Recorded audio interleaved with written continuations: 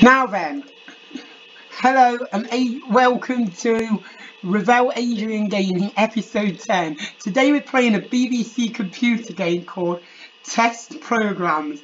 We have 5 programs: Captain Pugwash, Clifton Pool, Gallantree Soup, Wollaton and my favourite one of the lot, formatted disc. I don't think we can play Captain Pugwash. Let's see if that works. Bad name at line 280. Why is it a bad name? What have we done wrong? Let's try Clifton Pool. What's this? What's this crazy stuff? Got nothing to do with Clifton Pool. What kind of stuff is this?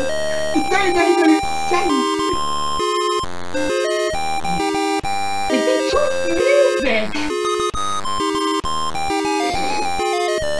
Does anyone know the title of this song? It's got nothing to do with Clifton Pool. It's just got anything else on that. Why would anyone want to play a game like this? It's got nothing to do. What am I putting myself down for? I wonder if the next game is going to be better than this garbage. I wonder if it's going to be a bit...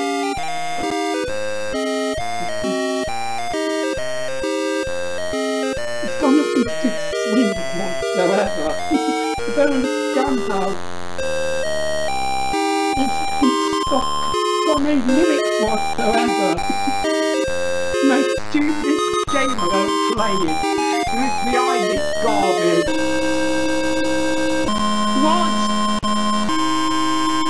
What's wrong with 1996? Why has it got to be MCMXCVI? What's page 102? Oh, that dreaded Star Destroy command. Chain tenure. I got to change the title. 1, 2, 50.